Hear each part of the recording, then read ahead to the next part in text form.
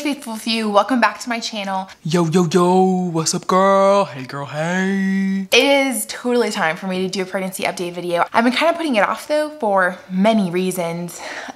One, mainly is just that there's not a lot to update you for. Throughout the week, I always like to keep at the forefront of my mind, you know, what are things that I can write down, like measurable, noticeable pregnancy update things. Just haven't really had any for the last 2 weeks. And so I put off making this video. I'm not usually a procrastinator. So this is my 17 and 18 week pregnancy update. 17 and 18 weeks, yeah. There's not a lot to necessarily say that changed, other than I had a little bit of an increase in sickness around 17, around the end of 17 weeks and the beginning of 18 weeks. I had a little bit of increase in sickness, and that genuinely might be the stress of finding out that we have to move. If you haven't seen that vlog, I'll link it up above, talking about all of our big life changes, and I really think it just kind of made me panic and my body go into panic mode and carry a little bit more stress and throw up a little bit more. So there's not a whole lot of things to say other than just I'm getting bigger. And I've really noticed, oh my goodness, it feels like I gained like 3 pounds overnight. And I went and weighed myself when I was at the gym and it was like 2.5 pounds, like it was true. So I definitely feel like my body is shifting now from like this huge hormone drop that's making me sick and just like the start of pregnancy, the classic, all those symptoms, and more into like, we are now growing what we've already produced. Hopefully that makes sense. Sleeping is getting a lot more uncomfortable. I've had a lot of back aches because I can't really get comfortable. Leg pain. If you don't know, varicose veins runs in my family. And so I've definitely increased more pain in my veins and that achiness because I have more blood in my body now, especially on my right leg.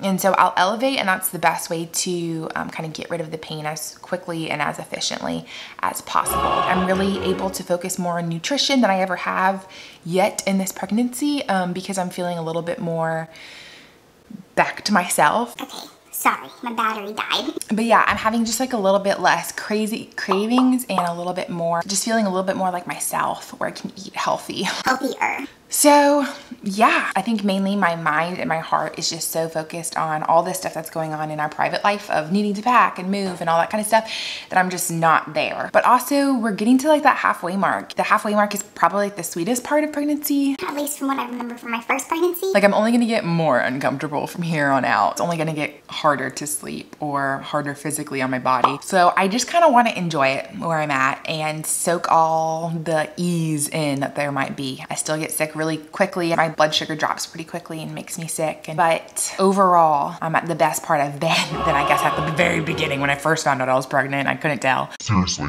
Leave a comment down below if you're about the same weekage as me in your pregnancy and if you're having a harder time or an easier time, and if any of the symptoms I've mentioned, you know, correlate with yours. Let's read some facts. So this is week 18.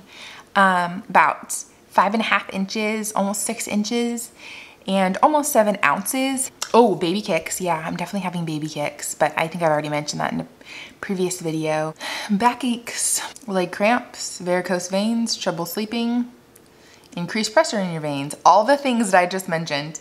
The only thing that they say that you might struggle with that I don't struggle with is swollen feet and or hands. But maybe they're swollen. I just kind of always have had like chunky toes and fingers. Chunky toes and fingers. Let me show you my bump.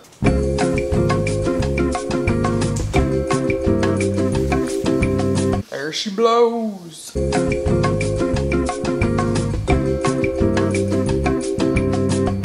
I think I'm like finally getting to the point where I can wear like a tight tank top and people can tell I'm pregnant, or maybe that I'm pregnant, and I look less like, Is she just fat? Like, is she just eating too much spaghetti? you know?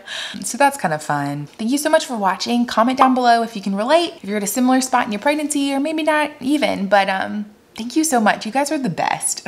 And if you haven't already, you should definitely go watch my other videos because that's totally where like my heart and my mind are right now. About us moving, all of a sudden, I'm not even gonna go into it. You just go watch those videos. It's crazy. Okay, I love you guys. Bye.